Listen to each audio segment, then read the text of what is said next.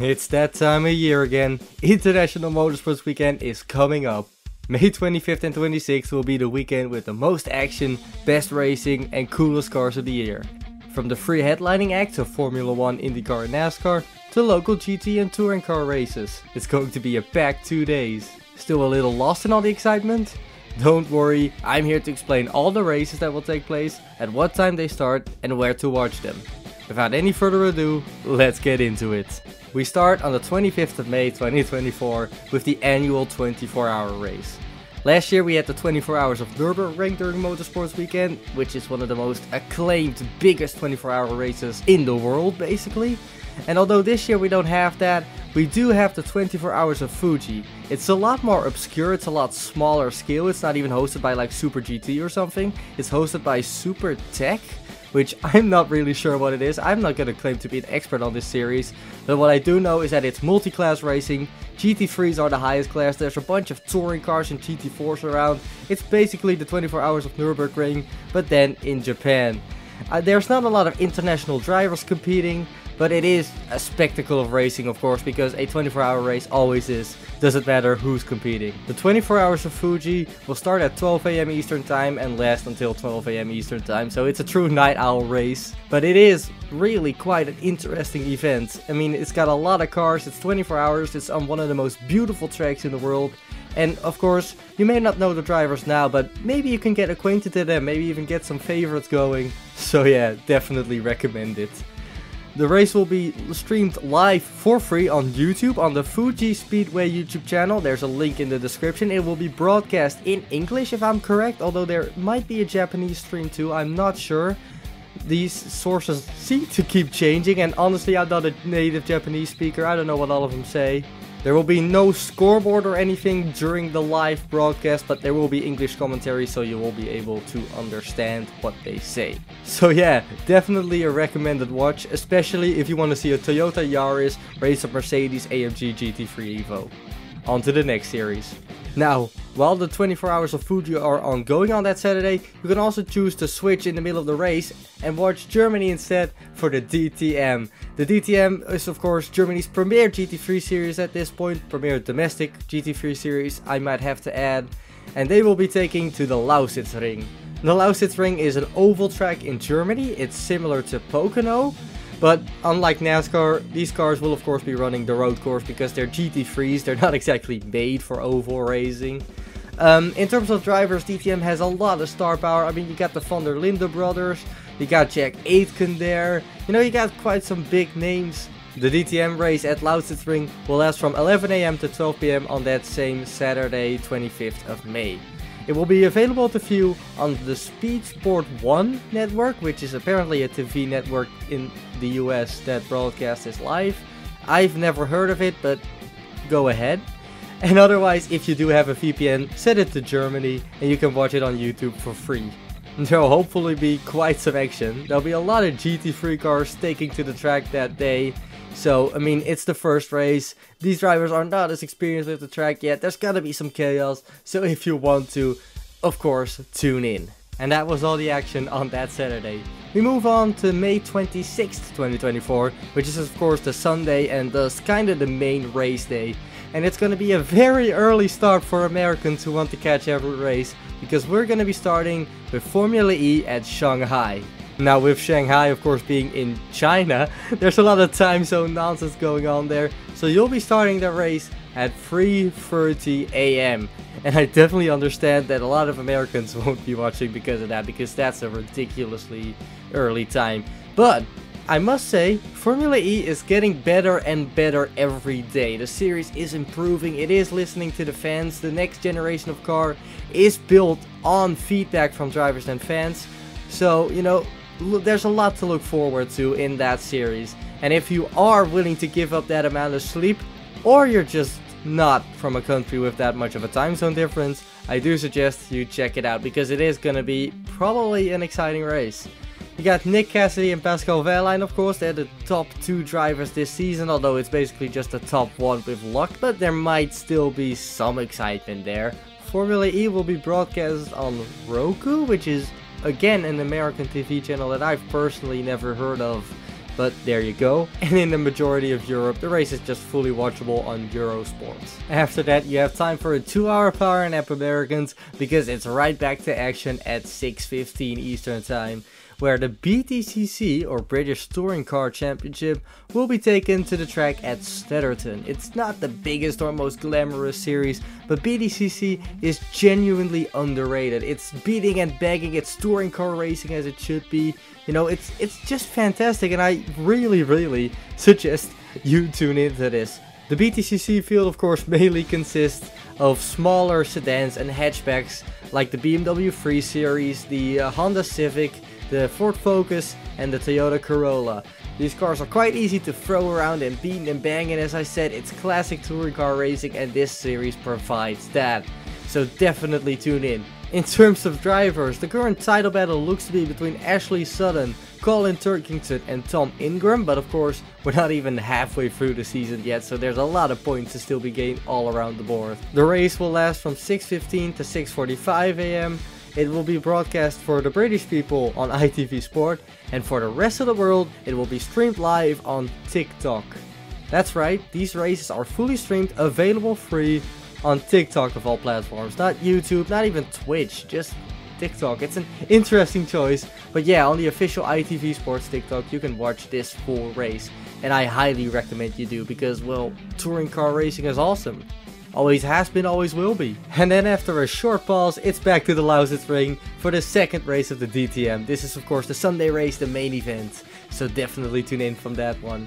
7:30 to 8:30 AM, it will be on Speedsport 1 again, and it will be on YouTube with your VPN set to Germany. That DTM race is interrupted, unfortunately, for the last half hour or so, and unfortunately for DTM, I have to say that that's the better race that's interrupting it. British GT comes flying in with their Donington event, which will take place from 8 AM to 11 AM, and, well, it's better for a myriad of reasons. First of all, there's a lot more cars in the British GT field. It's a full field of GT3s and GT4s. There's brands there that aren't in DTM, and plus, you've technically already seen DTM, right? On a serious note, if you do have to choose and you aren't quite sure, well, British GT is probably going to be the more competitive race. And plus, if that makes it any easier, British GT will be the easiest to stream. Whereas for DTM you either need a VPN set to Germany or to watch some TV channel no one knows. The British GT race at Donington is just free on YouTube on the GT World channel. Again, link in the description. It's free, there's no ads, it's worldwide. I heavily implore you to tune in and watch that race, because it is amazing, and you know, it's completely without any hassle. You can just watch it. In terms of drivers and cars to watch, British GT tends to favor mid-engine cars. The current standings leaders are a McLaren and a Lamborghini. The Garage 59 and Barwell Motorsports cars respectively, although the Mercedes cars tend to do pretty well around there too. British manufacturers in general seem to be doing a lot better in British GT than they are doing internationally. McLaren. Sorry, something stuck in my throat. In terms of bigger international drivers, Maximilian Gotts, the 2021 DTM World Champion, is a big one. Raffaello Marciello is competing, who is arguably one of, if not the best GT3 drivers currently available. And in terms of more local talent, I mean, you got the Garage 59 cars, the McLarens, which are really fast, especially the Sean Belfi, which I'm 100% mispronouncing, and Adam Smalley car, which is currently leading the standard. And you got the two Barwell Lamborghinis, both fully staffed with British drivers. You know, you got Ricky and Rob Collard, you got Alex Martin and Sandy Mitchell.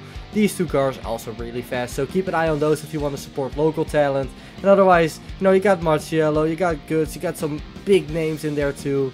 So yeah, for everyone, there's someone to root for. And if you're not tuning into that thunder, or care about that last half hour DTM, there's real Marc Marquez, I know that guy. In terms of teams, Ducati seems to be the fastest bike. I mean, I'm not an expert, so please correct me in the comments. So yeah, these guys will definitely put on an entertaining show. If you want to watch it, go ahead. You know, MotoGP, it's big, so I really get it if you do. I personally watch it if I wasn't too busy with Donington. And after MotoGP, we're finally getting to the big first main event. Starting just 2 hours before Donington ends, and funnily enough, ending before Donington ends. because that's how race lengths work. Formula 1 will be taken to the track at Monaco.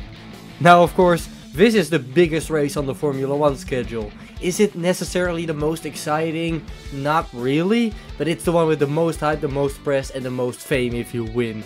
Like, this is a genuine big event for Formula 1. And honestly, even though I'm not the biggest Formula 1 fan anymore, I definitely used to be these days, not really that much anymore, but I still watch. You know, I'd still recommend at least tuning in, because this is one of the big races, you know. It is the first of today's headliners, so at least it will work really well as an opener to that Sunday, especially to Americans, because this race starts at 9 AM Eastern time, and that's a lot more reasonable of a time to get up than, you know, 6:15 like the BTCC race or 3 AM like the Formula E race. In terms of drivers to watch out for, I mean, you got Max Verstappen, of course, dominance until the point of boredom. That's basically what we've had these last few seasons. And, you know, before that with Mercedes, but right now with Max Verstappen. And, you know, he's definitely the guy to look out for, even here in Monaco. Sergio Perez, his teammate, has won at Monaco. You have the two Ferraris of Carlos Sainz and Charles Leclerc, who look decently fast. I mean, Leclerc hasn't got his first win of the season yet, but he could. Same for Perez. Sainz has already won. Another winner this year has been Lando Norris. Maybe he could be interesting to watch, although Lando Norris, it's quite inconsistent. Sometimes he runs P1, P2, and sometimes he runs like P18. So those are the drivers to look out for. Now, as I said, you know, it's not going to be the most spectacular race, especially with the other two headliners being way more insane. But, you know, at least give it a try. That's what I would say. And if you really don't want to tune into F1 or British GT, the BTCC will hold its second race at Snetterton from 9:25 AM to 9:55 AM. So right in the middle of both races. You can even catch Monaco's finish or, you know, the entire rest of the Donington race. It's kind of an interesting move for the British Touring Car Championship to just go up against Formula 1 like that. I mean, that is the biggest motorsport in the world in terms of viewers that you're trying to compete with, which I personally wouldn't have done. But you know, there's only so many hours you can drive, so I get it. After that, we have a 3-hour break in Motorsports Day. There will probably still be some exciting races here and there that you can watch on like local YouTube live streams, or you can play racing games in this period, but none of the big main events are holding any competition. Then after those 3 hours, it's time for the big one. No, it's not. It's time for the third and final BTCC Snetterton race. You know, I love BTCC, but it's not particularly the big series. Yet, as I said before, especially this one where there's no scheduling conflicts, absolutely go and watch. 12:10 to 12:40 on the ITV TikTok page or on ITV Sports if you're a Brit. You know, definitely go and watch it. It's BTCC, it's awesome. I mean, what's there to say? And then finally, an hour after the checkered flag at Snetterton flies, another green flag will rise, and this time it is the big one. The Indy 500. This is of course the second of the headliners and the first of the two American headliners, and I mean, what's there even to say? It's the greatest spectacle in racing. That's literally in the tagline. It's a great race. It's around a historic track. You know, it's just amazing to witness. It's literally the biggest sporting event of the year in terms of amount of people that actually show up to the track. It's only beaten by the Tour de France cycle race, which, you know, is through the entirety of France. So of course there's millions of people there because they fit there. But in terms of like actual sporting places, the Indianapolis 500 is the absolute biggest of the year. In terms of drivers to look for, I mean, Penske just basically dominated qualifying. All three cars on the front row are there. So you got Scott McLaughlin, Will Power and Joseph Newgarden. Scott McLaughlin, who, mind you, set a new track record. Other interesting drivers are Kyle Larson, the NASCAR driver who's pulling double duty, but more on that later. And for the international crowd, I mean, we got Rinus VeeKay, we got Pedro O'Ward, we got Felix Rosenqvist, we got Takuma Sato. There's drivers from around the world in this event, so even if you're not American, you're gonna find someone to root for. Now, the Indy 500 is a very long race. It's not the longest race of Motorsports weekend, but it is a very long race. It's from 1:45 PM to 4:45 PM, and that's just estimated. You know, a lot can happen. So it's the longest race we've had so far. It won't be any more when we get to the next race. But it is a long event, so be prepared for that. And the cars you're seeing on this track are the fastest open wheelers, the fastest single seaters in the world. And I don't mean that lightly. I mean that Scott McLaughlin on his pole lap drove an average speed across 4 laps of 234 and 220 miles an hour. That's 376 kilometers per hour. Ridiculous speeds. Formula 1 doesn't even reach that. So if you're looking for real speed, it's in these cars. Absolutely phenomenal racing that you're gonna get to see. Definitely tune in. I mean, this is the first race since a while that doesn't have scheduling conflicts. So, you know, there's nothing to lose. Tune into that race. And while the dust settles over Indianapolis, we go to the final race of the weekend. Going out in style, it's NASCAR with the Coca-Cola 600.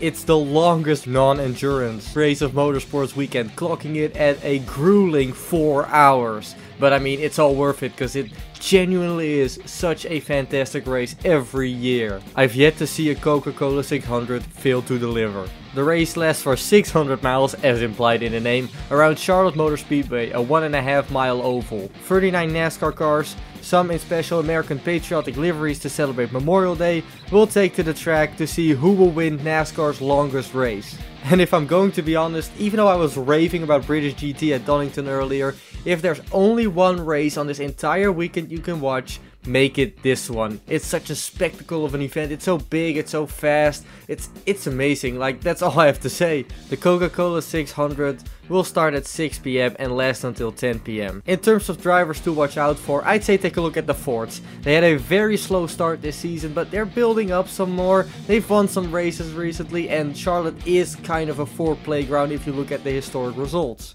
Another driver to look forward for is, as I said, Kyle Larson. He's doing the Indy 500 and the Coca-Cola 600 all in the same day. He's going to be running 1100 miles in the span of a few hours.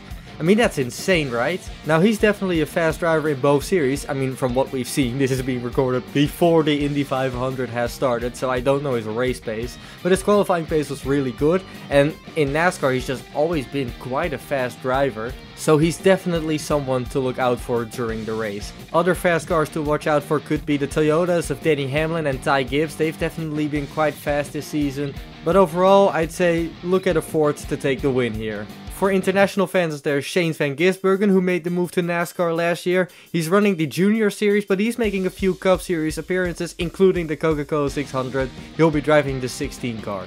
The Coca-Cola 600 really combines all the best elements of Motorsports weekend into one race. I mean, you have the spectacle and this show of the Indy 500 and the Monaco GP. You have the production looking cars from British GT. You have the length of the Fuji 24 hours, although not really, but I mean, it is a very long race. So overall, you have everything combined into one event. With the current generation of NASCAR car, we've had some really great racing on these mile-and-a-half tracks like Charlotte Motor Speedway, while even having some photo finishes, more than we've ever seen before in a single season. So that definitely could happen on NASCAR's biggest race here at Charlotte Motor Speedway. So definitely tune in. And those are all the races you could watch tomorrow and the day after. I know there are some smaller races and some races in a smaller context that I've missed, but I really tried to go for only the big ones here. Which of the races will you be watching? Let me know down in the comments below. If you liked the video, please like and subscribe, it would help a lot. I somehow gained quite a lot of subscribers from my recent cars video, so thank you guys for that. There will definitely be a sequel on the way, so be on the lookout. Thank you for watching, and I'll see you in the next one. Bye!